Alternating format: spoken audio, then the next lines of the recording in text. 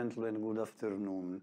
Last lesson was concerned about kinetics of chemical reaction, and we saw the speed of chemical reaction. Now today's lesson is concerned about chemical equilibrium. Chemical equilibrium means that there are particular chemical reactions that do not attain completion. Well, let's see this reaction. This is an homogeneous reaction, a reaction that occurs in gaseous phase, and all the compounds involved in this chemical reaction, namely the reactant A and B and the product of reaction C and D, are all in the gaseous phase. Then A, B, C, and D, written in small letters, are the stoichiometric coefficient, which means that A molecules of the compound A in gaseous phase reacts with B molecules of the gaseous compound B to give C molecules of the gaseous compound C and D molecules of the gaseous compound D. Well, let's report on a diagram concentration of all the species involved in the chemical reaction, namely the concentration of the reactants A and B and the concentration of the product of reaction C and D as a function of the time. And we see that the concentration of compound A and compound B, the reactants, at time zero are A0 and B0. Bear in mind, please, that when there is the chemical formula of a compound between square bracket, it means, this way of writing means that this is the concentration of this chemical species expressed as mole per liters.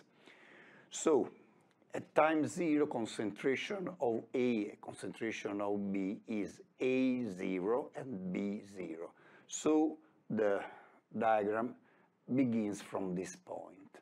Then the concentration of A and the concentration of B begins to decrease. At the beginning of this reaction, the decrease is quite slow, but as time goes by, we realize that this decrease of the concentration of A and B becomes slower and slower with time, until, well, finally, the concentration of A and B seems to asymptotically tend to a particular value, and this value will not be get over anymore. Contemporaneously, at the time zero, the concentration of the product of reaction C and D is exactly zero. When the reaction begins, well, the concentration of C and D becomes sensibly different from zero. And so the concentration of C and D begins increasing. At the first stage of this chemical reaction, the increase of the concentration of C and D is quite fast, but as time goes by, also in this case, we see that this increase of concentration of the species C and D becomes slower and slower with time, and finally it asymptotically tends to an asymptotical value. It appears as if the reactants A and B has lost the ability to react to give further product to C and D. Well, it is not so. The fact is that when the reactant A and the reactant B react with each other, and the compound and the product of reaction C and product of reaction D are formed, product of reaction C and product of reaction D, they may react with each other, thus giving back again the reactant A and the reactant B.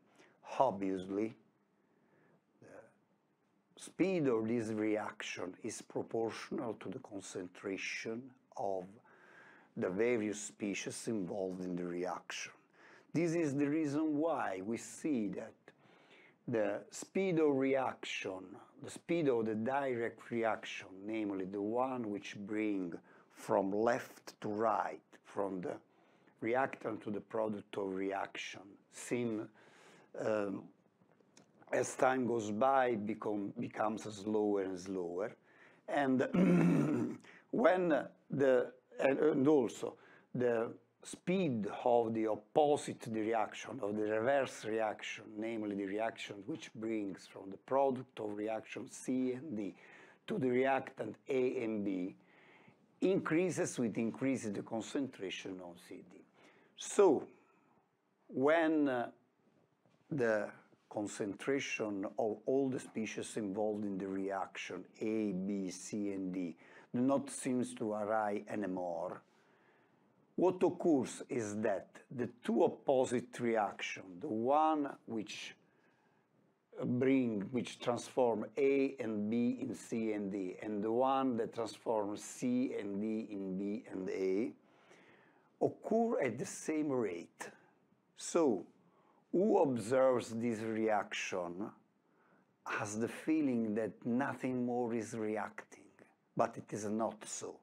The fact is that the direct reaction which transforms B and A into C and D occurs at the same rate than the reverse reaction which brings from C and D to A and B. It's just that.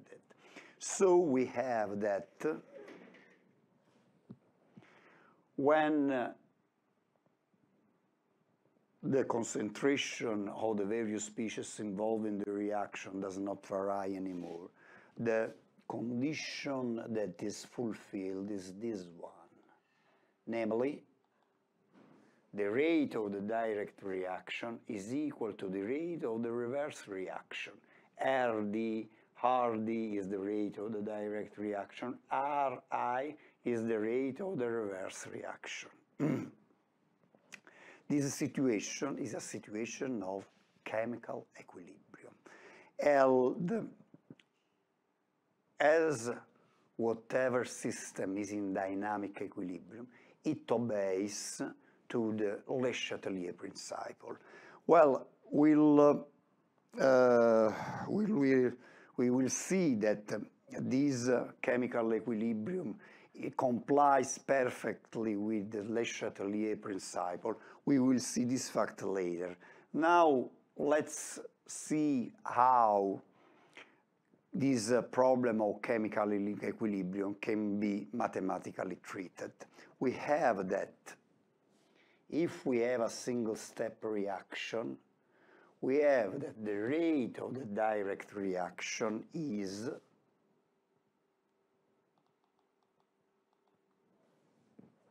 equal to the product of the kinetic constant Kd of the direct reaction, which multiplies the concentration of the reactant A elevated at an exponent which is equal to its stoichiometric coefficient, and also multiplied for the concentration of the reactant B elevated at that exponent equal to its stoichiometric coefficient B. We can say now we are referring to a single-step reaction, but if the reaction is not a single step, this demonstration is a little bit mathematically more complicated, but the final result is exactly the same. So I will show you the demonstration of the law that the result from this mathematical consideration only in the case of a single-step reaction. The extension of this mathematical demonstration to more complicated cases, namely non-single-step reaction, it will be a little bit more complicated, but it's useless to waste time in demonstrating it. So, I repeat, the rate of the direct reaction, the kinetic law of the direct reaction is that the rate of the direct reaction is equal to the product of the kinetic constant of the direct reaction, Kd, multiplied by the concentration of A elevated at an exponent which is equal to the stoichiometric coefficient A of compound A, and also multiplied by the concentration of reactant B elevated at an exponent which is equal to the stoichiometric coefficient B. We also can write the kinetic law of the reverse direction, or of the reverse reaction, Ri, and it is equal to the kinetic constant of the reverse reaction, Ki, multiplied by the concentration of the product of reaction C elevated at an exponent which is equal to its stoichiometric coefficient C, and also multiplied by the concentration of the product of reaction D elevated at the exponent which is equal to its stoichiometric coefficient D. But at equilibrium, the condition that must be fulfilled for equilibrium to be attained is that the rate of the direct reaction is equal to the rate of the opposite of the reverse reaction. So being equal the first member of these two expressions, also the second member of these two expressions will be equal. So we have that Kd multiplied by A elevated at an exponent A equal to its stoichiometric coefficient, multiplied by the concentration of reactant B elevated at exponent B, which is equal to the stoichiometric coefficient B, will be equal to the product of Ki, namely the kinetic constant of the reverse reaction, multiplied by the concentration of product of reaction C elevated at an exponent which is equal to the stoichiometric coefficient C of compound C, multiplied also by the concentration of the product of reaction D elevated at an exponent which is equal to the stoichiometric coefficient D of product of reaction D.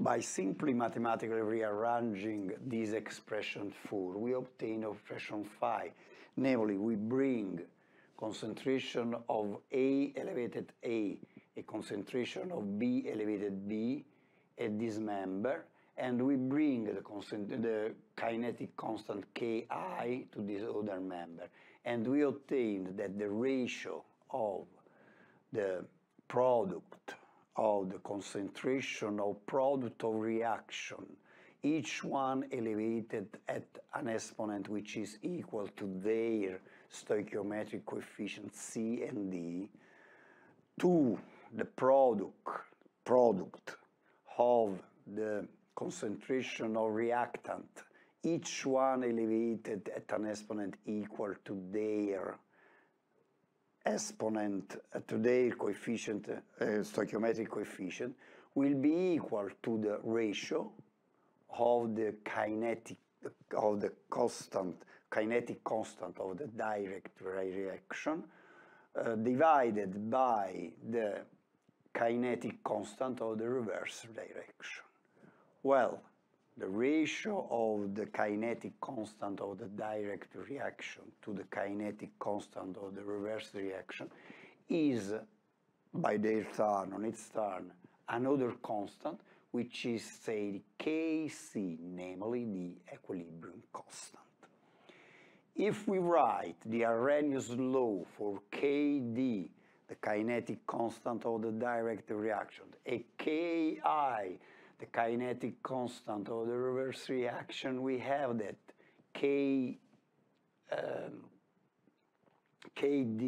is equal to A, frequency factor, elevated at the activation energy of the direct reaction divided by R, universal constant of gases, multiplied by T, absolute temperature, and as far as the reverse reaction is concerned, we have that the kinetic constant of the reverse reaction Ki is equal to the product A frequency factor divided by A elevated A at EA of the reverse reaction divided by R universal constant of gases, T absolute temperature. Well, this diagram that is reported here clarify which are the activation energy of the direct reaction and the activation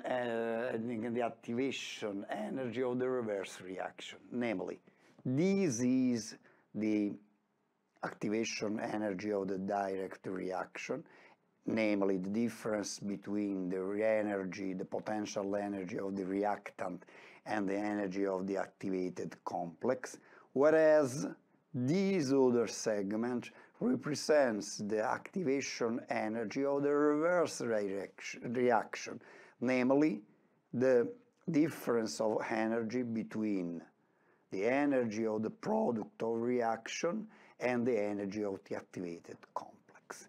So, by substituting expression 6 at the place of Kd and expression 7 for Ki, we obtain this expression, namely the ratio of the product of the concentration of product of reaction, each one elevated at an exponent equal to its stoichiometric coefficient, divided by the product of the concentration of reactant, each one elevated at an exponent equal to the stoichiometric coefficient, to its stoichiometric coefficient, is equal to the ratio between the kinetic constant of the direct reaction to the kinetic constant of the reverse reaction. But the kinetic constant of the direct reaction, because of the Arrhenius law written for the direct reaction, is this one, A elevated at E of the direct reaction, EA of the direct reaction, divided by RT, and Ki is equal to the product of the frequency factor A divided by E elevated at minus EA of the reverse reaction divided by RT. By simplifying A and N, and by performing this simple calculation, we obtain that it is equal to A elevated at minus activation energy of the direct reaction minus the activation energy of the reverse reaction divided by RT. But look at this diagram. The difference between the activation energy of the direct reaction, namely this segment, and the activation energy of the reverse reaction, namely this other segment, will be this segment. And this segment is the difference of energy between the product of reaction and the reactant, namely is the delta H of the reaction itself.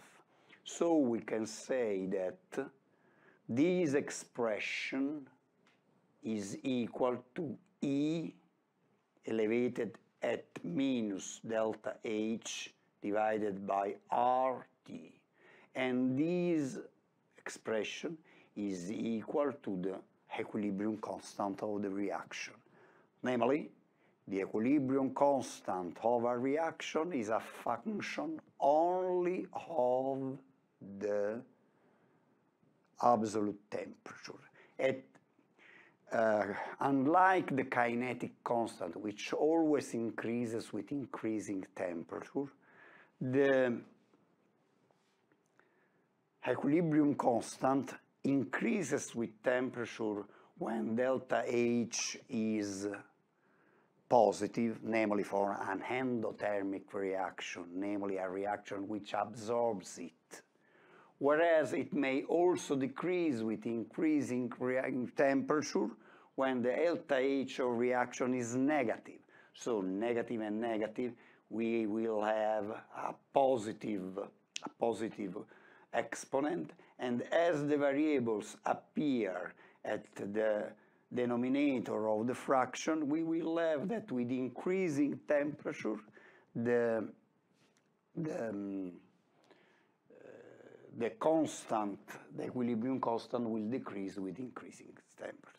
Well, this expression which is reported here, namely that the ratio of the product of the concentration of product reaction, each one elevated at an exponent equal to its stoichiometric coefficient, divided by the products of the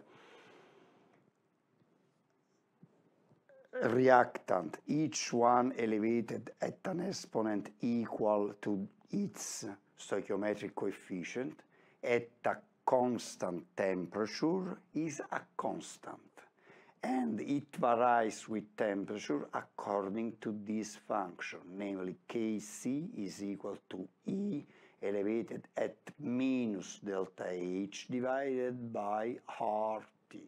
This is the max suction law, which rules all the system in chemical equilibrium.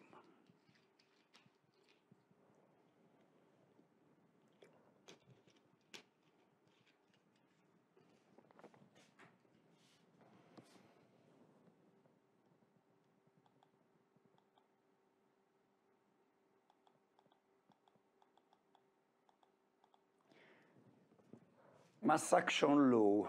We saw mass action law written in terms of concentration of the various reactant, and the concentration of various reactant is expressed in mole per liter. But mass action law can be written in the same way, with the same validity, by using the partial pressure of every reactant which is found in the gaseous phase. As an example, for the same reaction that we have seen before, namely the reaction in which A molecules of the A compound react with B molecules of the B compound to give C molecules of the C compound and D molecules of the D compound, the mass action law may be written in this term, namely Kp is equal to the partial pressure of compound C elevated at an exponent C which is equal to its stoichiometric coefficient, multiplied by Pd, which is the partial pressure of compound on the product of reaction D elevated at an exponent D which is equal to its stoichiometric coefficient, divided by the product of the partial pressure of compound or reactant A elevated at an exponent A equal to the stoichiometric coefficient of compound A, multiplied by its time the partial pressure of compound B elevated at an exponent B which is equal to stoichiometric coefficient of compound B. And this ratio is equal to Kp, namely the equilibrium constant of this reaction expressed in the term of partial pressure. Okay? Now let's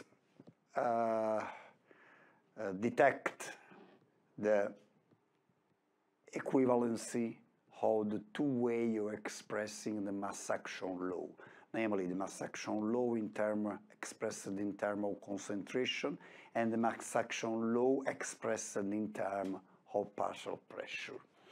You know, you have that for this gaseous compound, the state equation of gases holds for the whole mixture, for the whole reacting mixture, and also for the various components that composes that are encompassed in the reacting mixture. So we have that. Instead, we have that the pressure or the partial pressure of each compound will be equal to the ratio of the number of mole of this compound divided by the volume of the vessel in which the reaction occurs, multiplied by R, which is the universal constant of gas, multiplied by the absolute temperature. So, if we substitute the partial pressure of compound C with the product of concentration of C multiplied by RT, all these elevated at an exponent C, which is equal to the stoichiometric coefficient of product of reaction C. Instead of PD, we write the product concentration of D multiplied by RT, all elevated at an exponent D, which is equal to the stoichiometric coefficient D or product of reaction D. Then this product is divided by another product, which is obtained by multiplying, instead of PA, the product concentration of A multiplied by RT, all these elevated at an exponent A, which is equal to the stoichiometric coefficient of reactant A. And instead of PB, we substitute the product concentration of B multiplied by RT, all these elevated at an exponent B, which is equal to the stoichiometric coefficient B of the reactant B. So, by slightly rearranging this expression, we have that if we separate the concentration from the term RT, we obtain here concentration of C elevated at C, concentration of D elevated at D, here concentration of A elevated at A, concentration of B elevated at B, and here we have RT elevated at C, here RT elevated at D, and at the denominator we obtain RT elevated at A and RT elevated at B. We can write that this fraction, this ratio, is equal to the Max-Action law expressed in terms of concentration. Namely, this ratio is equal to the equilibrium constant expressed in terms of concentration, namely Kc. And this other fraction is equal to RT elevated at C plus D minus A minus B. This sum, C plus D minus A minus B, is the variation of mole numbers delta n occurring during the reaction. Namely, if we start from 1 mole on compound A plus 1 mole on compound B, and reacting, it gives rise to 1 mole of compound C and 1 mole of compound D. We have that C is equal to 1, D is equal to 1. 1 plus 1, 2, but A is equal to 1, B is equal to 1. We have 1 plus 1 minus 1 minus 1. The result is 0. Namely, delta n in this reaction is 0. Okay? So it's the difference between the number of mole of product of reaction and the total number of mole of reactant. If we have that delta n is equal to 0, we have that RT elevated to 0 is equal to 1. So we have that Kp is equal to Kc. Namely, we have that if the reaction occurs with no variation on number of moles, we have that the numerical expression of the constant of equilibrium expressed in terms of partial pressure is perfectly equal to the numerical expression of the constant of equilibrium expressed as concentration. If delta n is different from 0, they will have two different numerical values. Okay?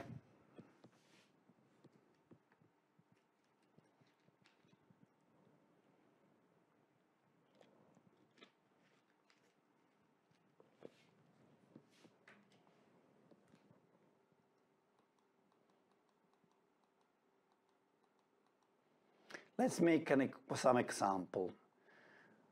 Using the example, it will be easier to understand all what I've been saying in principle up to now.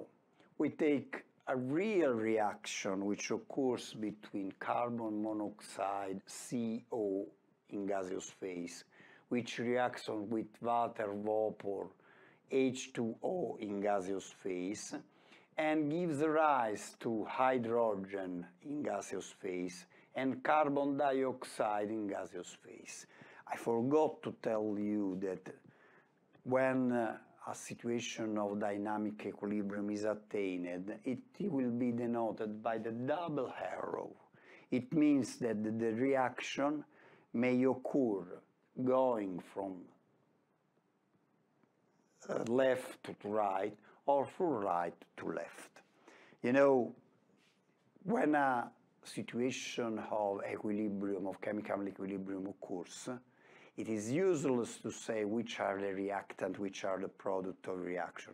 But we keep on saying that the chemical compound, they are written on the left of the double arrow are the reaction, and on the right of the double arrow are the product of reaction.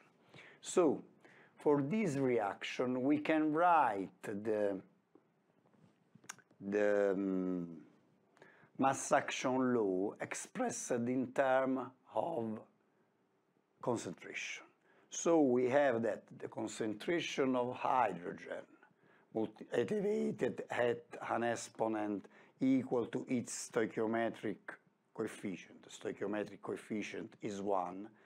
The exponent is 1, multiplied by the concentration of CO2 elevated at stoichiometric coefficient at an exponent which is equal to its stoichiometric coefficient, which is 1. So we have concentration of carbon dioxide elevated at 1, divided by the concentration of carbon monoxide elevated at 1 exponent, which is equal to the stoichiometric coefficient of carbon monoxide, and multiplied by the concentration of water vapor elevated at an exponent 1 equal to its stoichiometric coefficient. So all these expression, this ratio is equal to the equilibrium constant expressed in terms of concentration.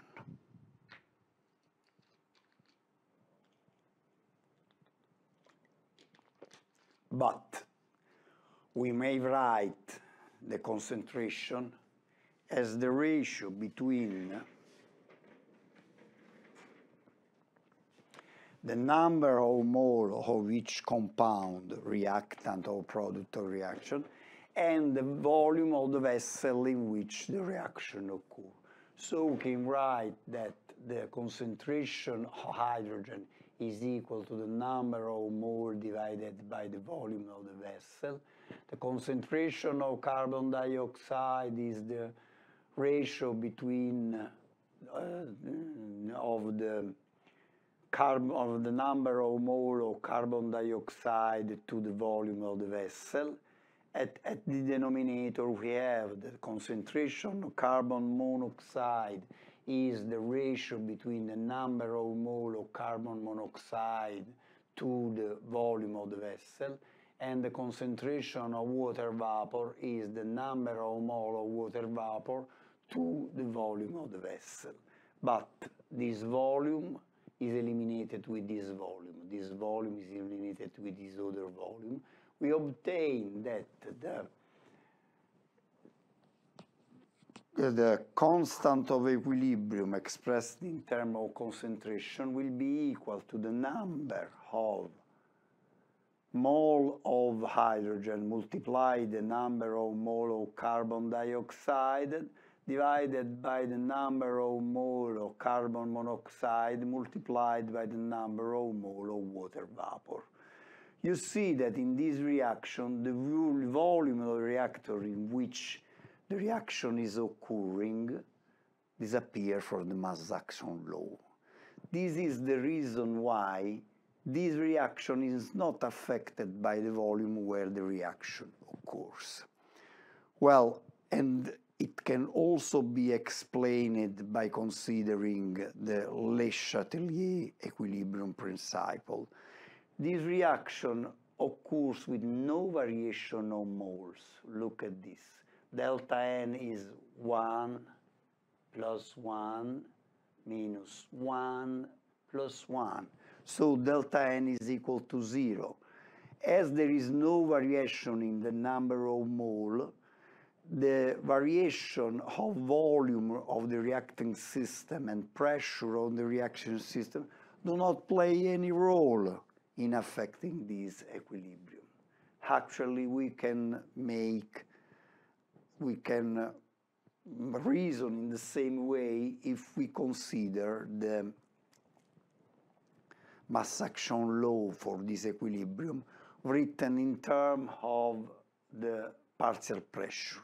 We have that the constant of equilibrium expressed in terms of partial pressure will be equal to the ratio of the product of the partial pressure of hydrogen elevated at an exponent 1, which is equal to the stoichiometric coefficient of hydrogen, multiplied by the partial pressure of carbon dioxide elevated at an exponent 1, which is equal to the stoichiometric coefficient of carbon dioxide, divided by the product of the partial pressure of carbon monoxide elevated at an exponent 1, which is equal to the stoichiometric coefficient of compound CO, and also multiplied for the partial pressure of water vapor, elevated at an exponent which is to the stoichiometric coefficient of water vapor, which is equal in this case to 1. But we have that the partial pressure of hydrogen is equal to the product of the total pressure of the system multiplied by the mole fraction of hydrogen in gaseous phase, whereas the partial pressure of carbon dioxide is equal to the product of the total pressure that is found in the vessel of the reaction, P tot, multiplied by the mole fraction of the carbon dioxide in the gaseous phase. And also we have that the partial pressure of the carbon monoxide will be equal to the product of the total pressure which is in the vessel where the reaction is occurring, multiplied by the mole fraction of carbon monoxide in gaseous phase, also multiplied by the product of the total pressure that is in the vessel where the reaction is occurring, multiplied by the mole fraction of the water that is in this vessel. We have that this P total is eliminated with this other P total. This P total is eliminated with this other P total. So in the mass action law, it will remain only the product of the mole fraction or the product of the mole fraction of the product of reaction, namely YH2 multiplied by YCO2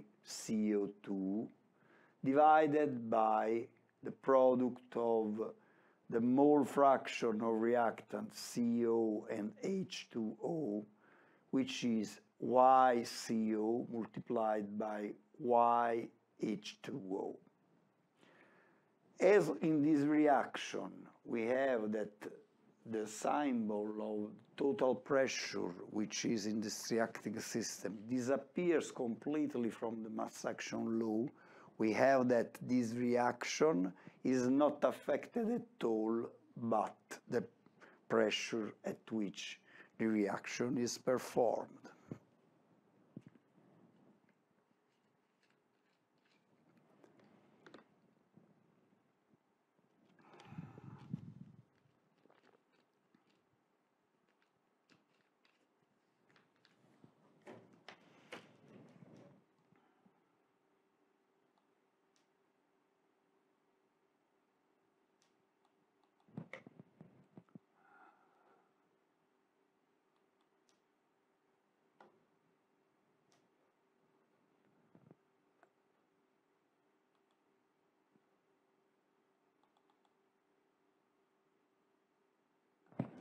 Now, let us consider this other reaction, which is another real reaction. Namely, is the gaseous dissociation of phosphorus pentachloride in phosphorus trichloride and chloride, all gaseous. If we write the mass action law for this equilibrium reaction in terms of the concentration of the reactant species, we have that the equilibrium constant Kc is equal to the product of the concentration of the product of reaction, namely concentration of PCl3 times the concentration of Cl2 to the concentration of the reactant PCl5. Okay, but we can substitute the concentration of the various reacting species PCl3, Cl2, PCl5 with the ratio of the number of mole of each one of the reactant or product of reaction to the volume of the vessel in which the reaction occurs.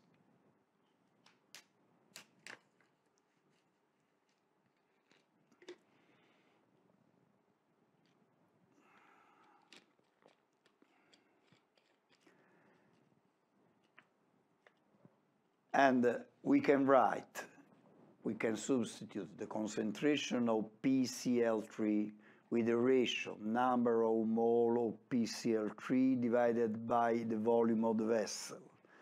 Whereas the concentration of Cl2 may be written as number of mole of Cl2 divided by the volume of the vessel in which the reaction occurs.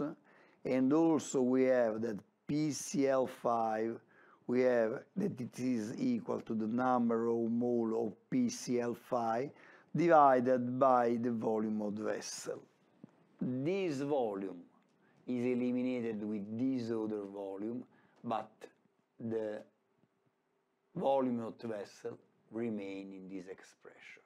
So it may rearrange this expression to this other way, in which we have that the equilibrium constant expressed in terms of concentration is equal to a product of this ratio of the product of number of mole of PCl3, now there is a small mistake, times the numbers of mole of gaseous chlorine divided by the numbers of mole of PCl5 multiplied by 1 divided by volume V. If volume V increases, we have that this fraction if it increases, we have that this fraction decreases. Being this product of this fraction for this fraction a constant, if this fraction decreases, we have that this fraction must increase, which means that to increase this fraction, we have that further chlorine pentachloride must react to give rise to further phosphorus trichloride and phosphorus chlorine. Namely, the denominator of this fraction must decrease and the numerator of this fraction must increase. And so it will be the only way for this fraction to remain constant. Okay? So we have that this behavior perfectly comply with the Le Chatelier law, as this is a reaction that occurs with mole variation. Namely, we pass from 1 mole of reactant to 1 + 1 mole of product of reaction. So this is a reaction which occurs with the increase of number of moles. So when the volume of the vessel in which the reaction occurs will become greater, the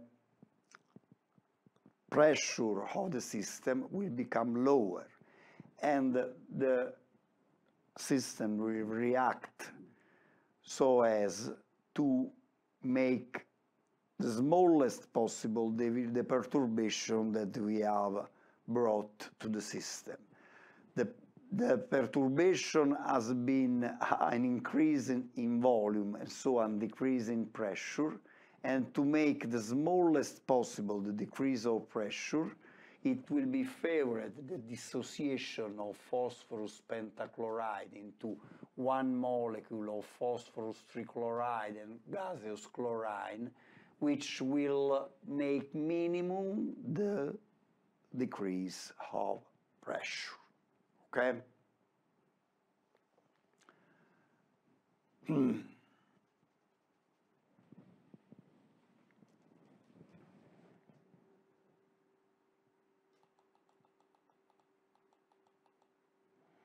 Let's see always the same example.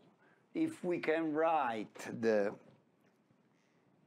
mass action law of the gaseous dissociation of phosphorus pentachloride into phosphorus dichloride and chlorine, we can write that the equilibrium constant in terms of partial pressure Kp is equal to the ratio of the product of the partial pressures of phosphorus trichloride times the partial pressure of chlorine to the partial pressure of phosphorus pentachloride. But we can substitute the partial pressure of each one of the reactant or product of reaction with the product of total pressure of the system times the composition of the system, namely the mole fraction of each compound. So we can write, instead of partial pressure of PCl3, we can write the product of total pressure times the mole fraction of phosphorus trichloride, namely YPCl3. And in the same way, we have that the partial pressure of gaseous chlorine, it will be equal to the product of the total pressure existing in the system multiplied by the mole fraction of compound Cl2 in the gaseous phase, namely the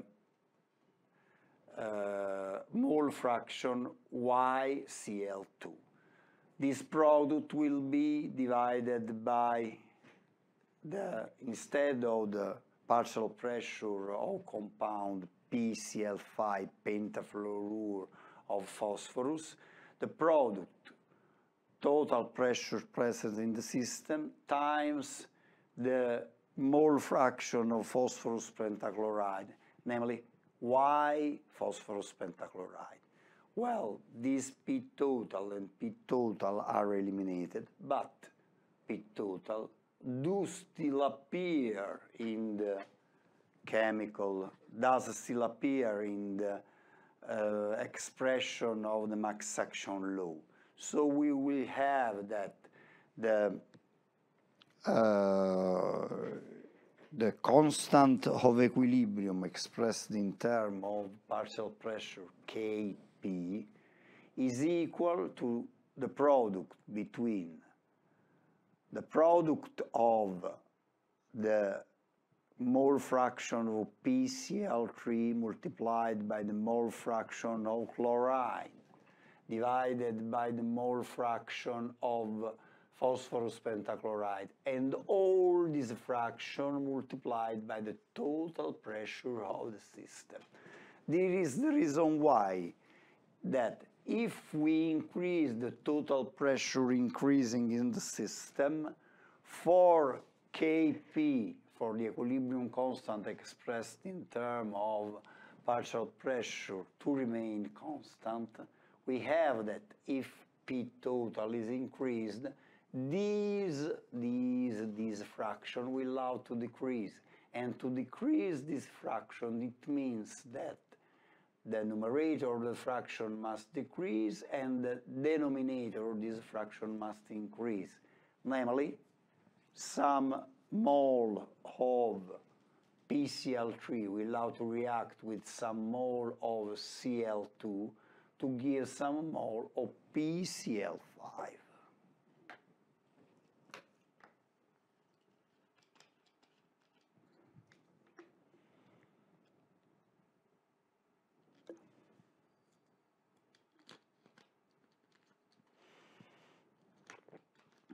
Up to now, we perturbed the equilibrium, always consider a physical factor over which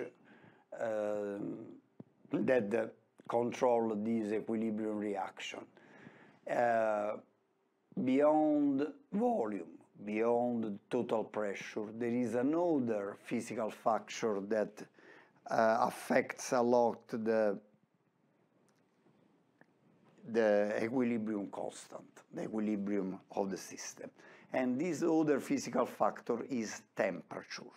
And we have that if, we already said it, if the delta H of the reaction is lower than 0, namely it is an exothermic reaction, an increase of temperature favors the process that absorbs it, and thus it enhances the reverse reaction.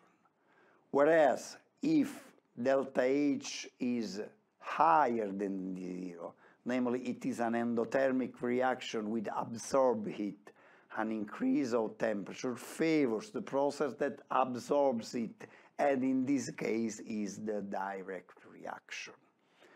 Then it must also be said that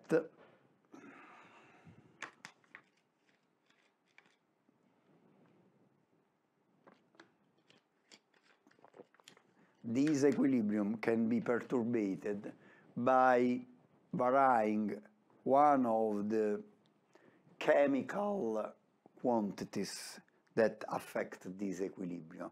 And the chemical quantities that affect this equilibrium are the concentration of reactants or the concentration of product of the reaction. In particular, if in a reacting system where an equilibrium reaction occurs, is added a number of mole of one of the product of reaction, is favored the reverse reaction, and the equilibrium is shifted to left. And this is quite easy to understand in the light of the Le Chatelier principle. Actually, we have a system in equilibrium. We perturbate this system by adding a particular number of mole, a product of reaction. The system will allow to react so as to make the minimum the perturbation that we performed. perturbation that we performed was an increase of the concentration of the product of reaction. To make this concentration as small as possible, we will have that some product of reaction C will have to react with some other product of reaction D to give us reactant A and reactant B. So the equilibrium will be shifted toward left. If we add to the reacting system one reagent, it occurs the opposite, because we perturbate the system by increasing the number of mole of the reagent. The system will allow to answer so as to make the smallest possible this increase of mole of number mole of reaction. So the reagent A will have to react with the reagent B to give rise to product C and product D. So we have that if we add to the reacting system some mole of reagent A, we will have that the equilibrium will shift to the right. Okay? Well, up to now I showed you in which way a system reacts when it's perturbated in some way.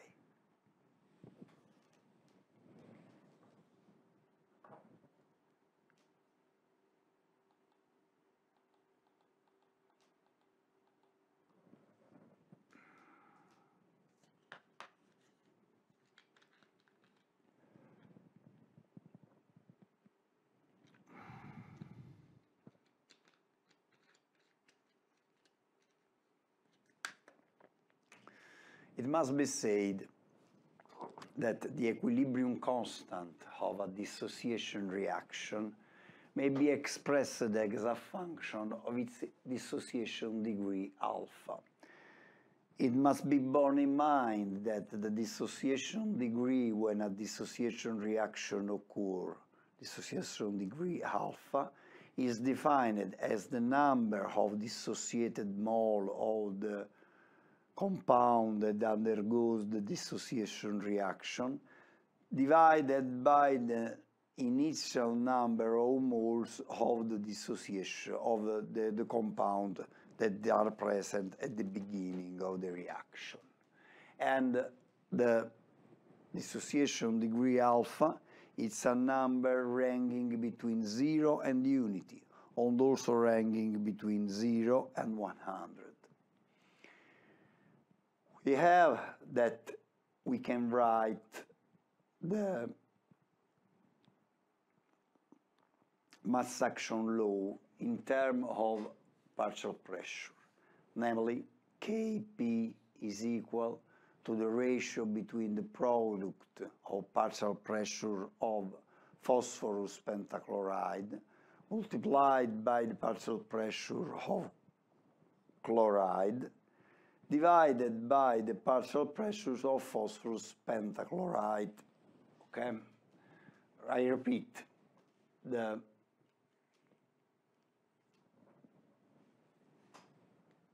equilibrium constant Kp expressed in terms of partial pressure will be equal to the product of the partial pressure of compound PCl3 times the partial pressure of Cl2 divided by the partial pressure of PCl5.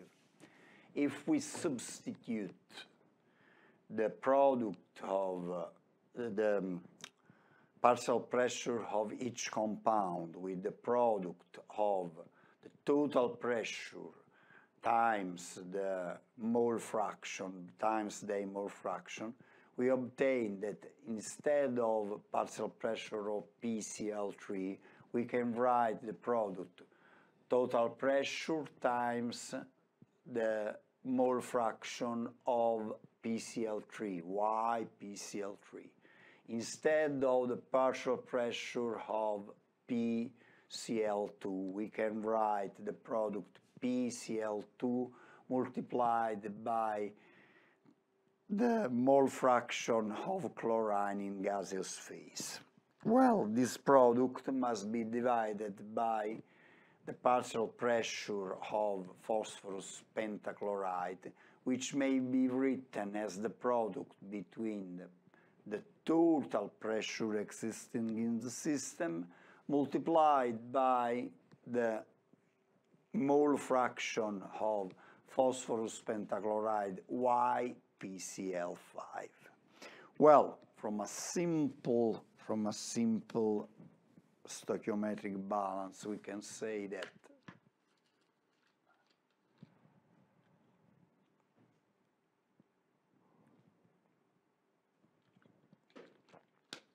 if alpha is the dissociation degree and the number of moles of PCl5 that are put in the reacting system are equal to N0, we have that the number of mole of phosphorus pentachloride at equilibrium, it will be equal to the product of alpha by for N0. In the same way, as alpha N0 moles of PCl3, also alpha N0 moles of NCl2 will appear. So the number of mole of PCl3 will be alpha times N0, and also the number of moles of Cl2 will be alpha times N0. The number of mole of the compound PCl5 that were initially present were N0, but alpha times N0 moles of NPL5 are dissociated in the form of NPCl3 and N of Cl2.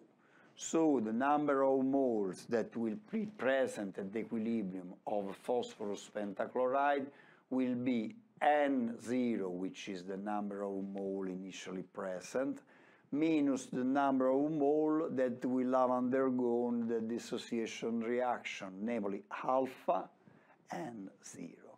We can put in evidence N0, and we obtain N0 multiplied by 1 minus alpha.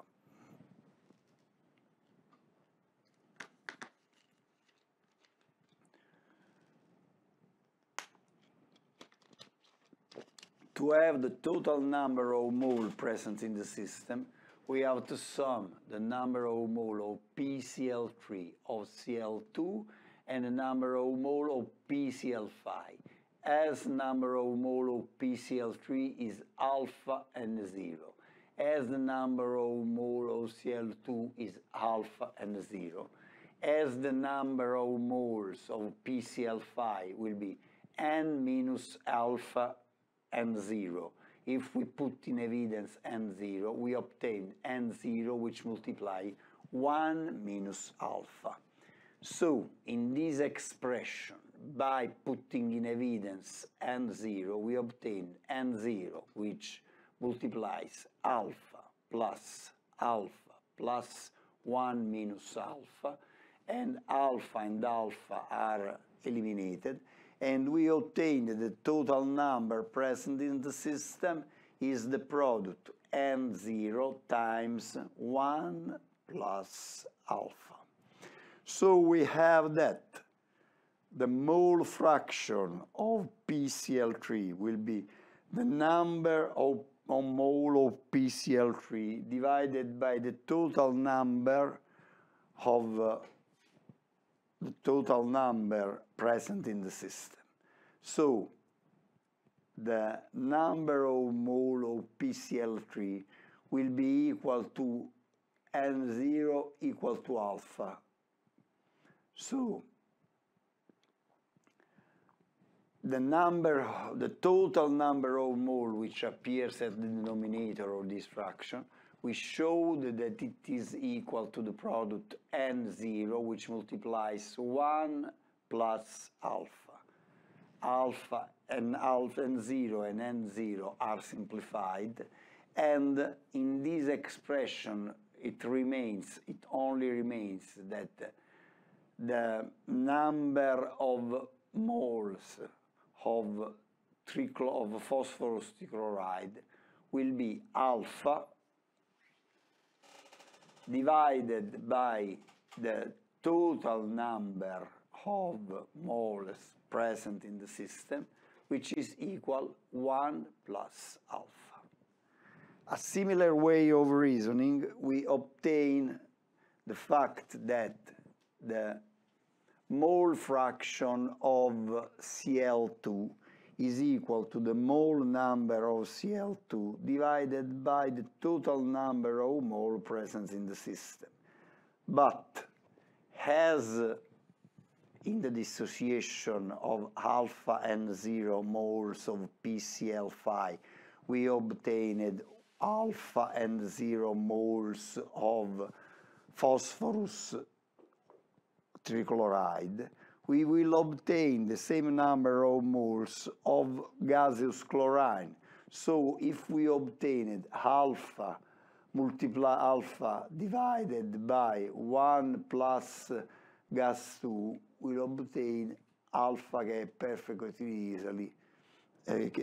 So we will obtain this ratio, alpha divided by 1 plus alpha.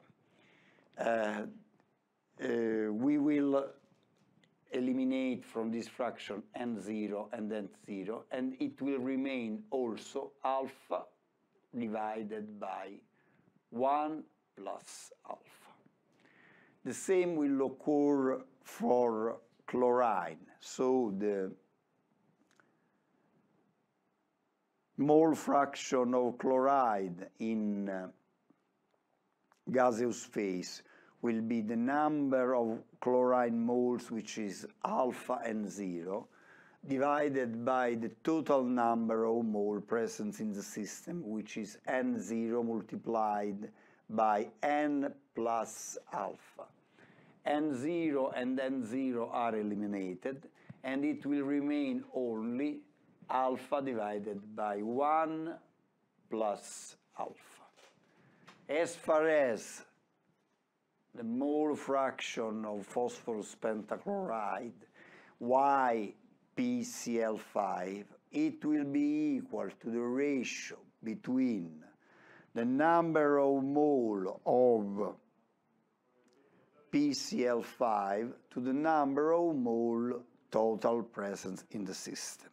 But we saw that if N0 are the number of mole initially present of phosphorus pentachloride, and of these N0 alpha moles, of these N0 moles, N0 alpha will be dissociated. At equilibrium, we will find N0 minus N0 alpha. So putting in evidence N0, we will obtain that the number of mole of phosphorus pentachloride present at equilibrium will be N0 multiplied by 1 minus alpha. Then we have that, we already saw that the total number of mole present at equilibrium will be the sum of the mole of undissociated phosphorus pentachloride, which is equal to N0 multiplied 1 minus alpha, plus N0 alpha, which is equal to the number of mole of gaseous chlorine, plus N0 alpha, which is the number of mole of phosphorus trichloride present at equilibrium. So the result, it will be N0 moles that multiplies 1 plus alpha. N0 and N0 are eliminated, and we can substitute all these formulas in the expression of the mass action law, and we obtain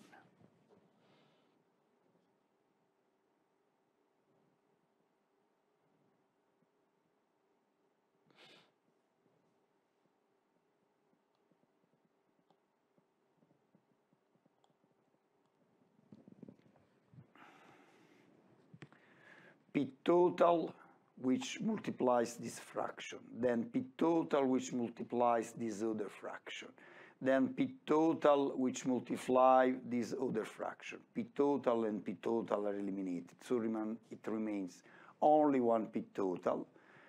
1 plus alpha is simplified with 1 plus alpha, and we obtained alpha and alpha, we have alpha elevated at second square, at the second power, and at denominator it remains 1 minus alpha, which multiplies 1 plus alpha, namely it is equal 1 minus alpha at the square power, at the second power.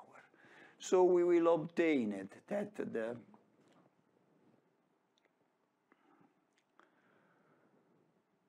product of the total pressure at which a dissociation reaction occurs, multiplied by the ratio between the second power of alpha divided by 1 minus the second power of alpha, is at constant temperature. It is a constant. Okay? So, if the pressure of the reacting system will increase, as this product must remain constant at constant temperature. If it increases, it will have to decrease. And to decrease this fraction, it will mean that the dissociation degree will have to become lower. So the numerator will become lower and the denominator will become larger. And it means that some molecule of phosphorus pentachloride will have to react with some chlorine molecule to give further phosphorus pentachloride. Obviously, we have that only one molecule of phosphorus pentachloride perform a smaller pressure, exert a smaller pressure than two molecules, two gaseous molecules, such phosphorus trichloride and phosphorus and the gaseous chlorine. This is the reason why an increase in pressure favors the reverse reaction. Always as an example, we also have that an increase in temperature of a dissociation reaction will result in shifting the equilibrium toward the right. Why? Because a dissociation reaction will definitely exhibit a positive delta H. Namely, when a dissociation occurs, you break some chemical bond. And to break some chemical bond, you must give energy to the system. So the breaking, the dissociation will occur with increasing the energy of the system. So if the temperature is raised, the temperature is raised by giving heat to the reacting system, and the system will have to answer so as to make the smallest as possible, the performed variation. The performed variation is an increase of heat, so is giving some heat, and so the highest amount, the highest possible amount of this heat must be used by dissociating molecules of phosphorus pentachloride, thus giving rise to an equal number of molecules of phosphorus trichloride and gaseous chlorine.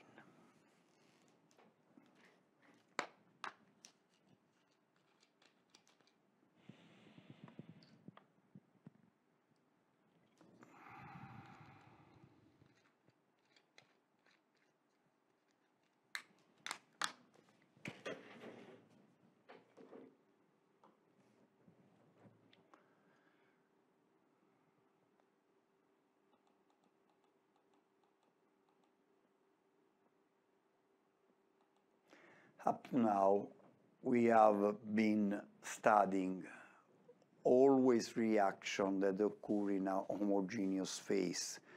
In practice, we studied all reaction occurring in gaseous phase.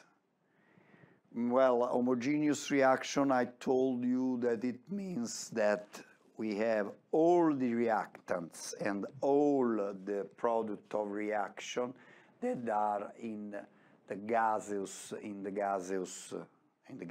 phase. We have that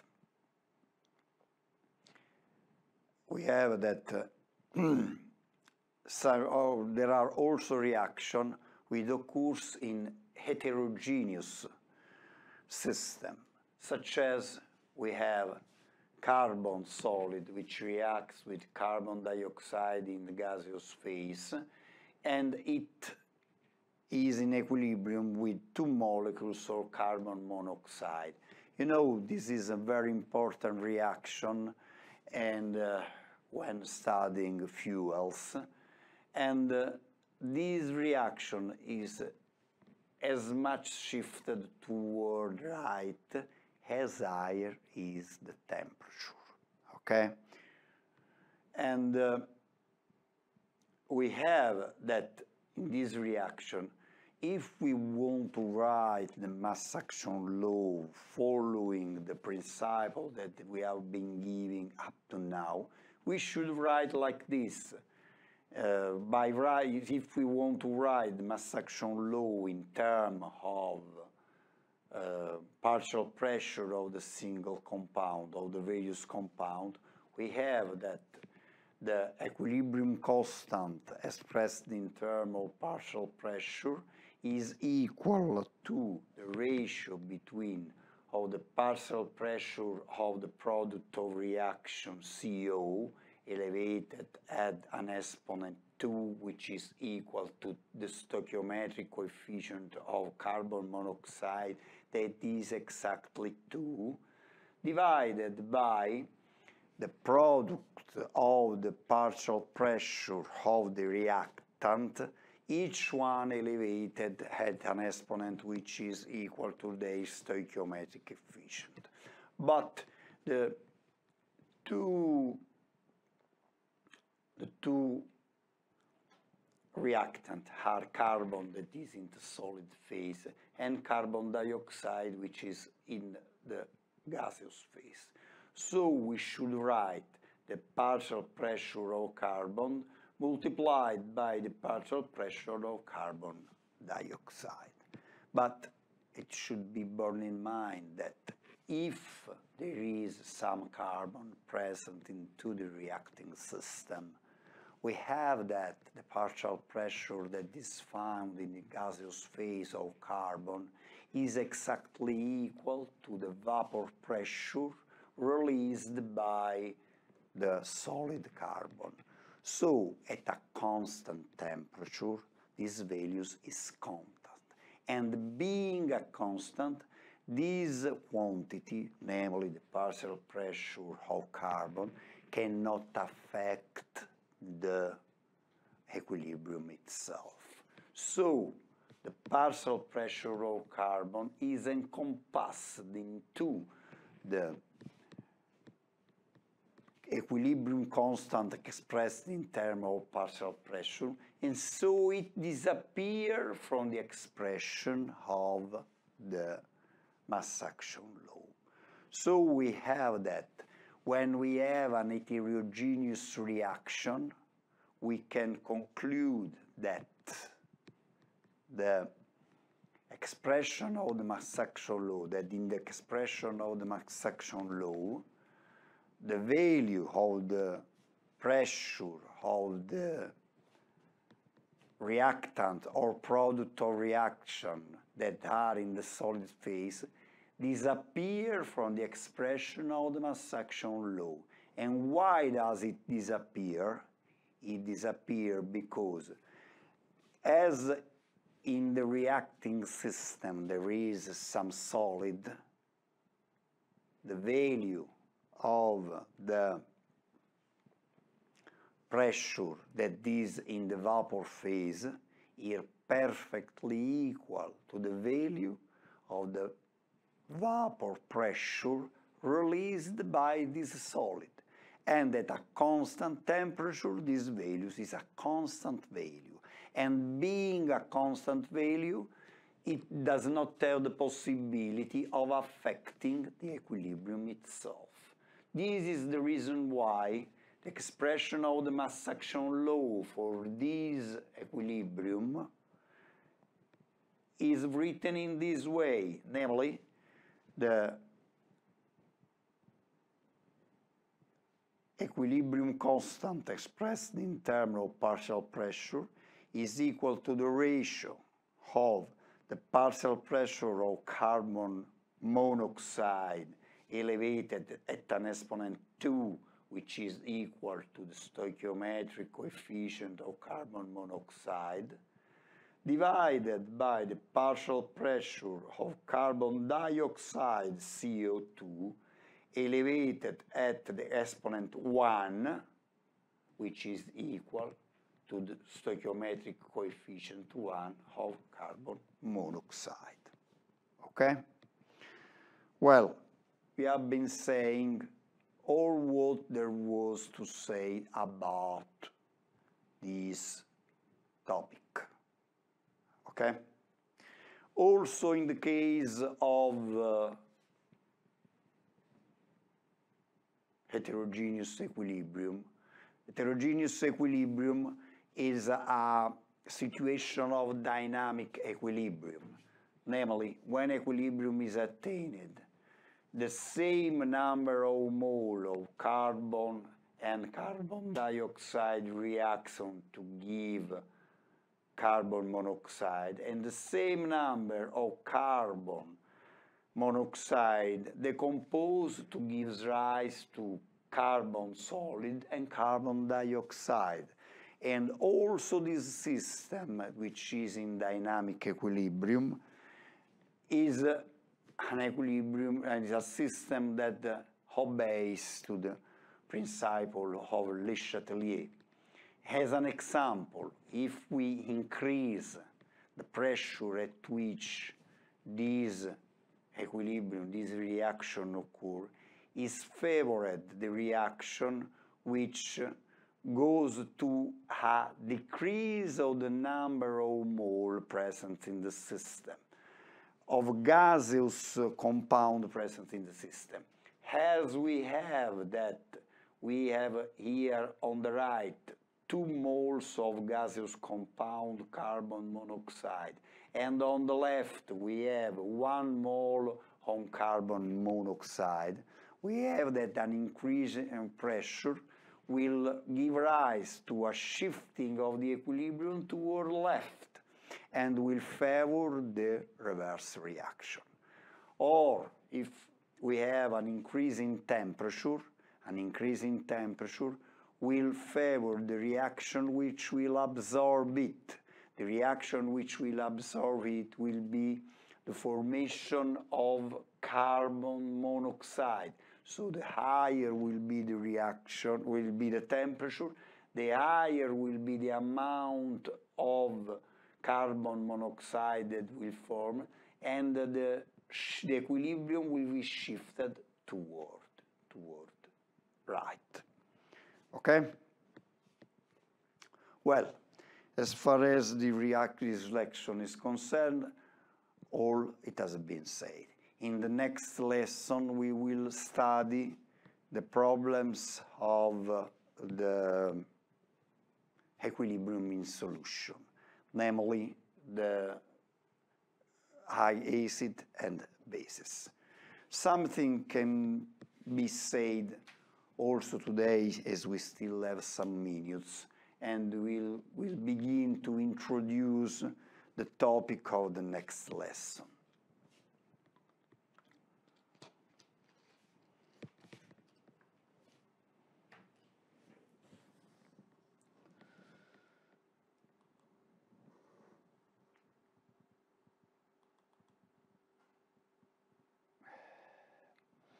Well, the first definition that was given of acid and base was the one given by Arrhenius.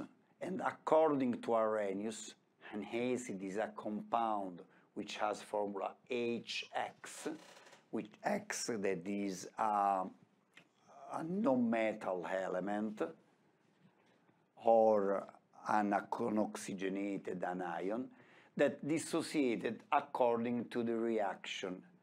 HX in aqueous solution gives rise to hydroxonium ion in aqueous solution and the anion X-1 in aqueous solution.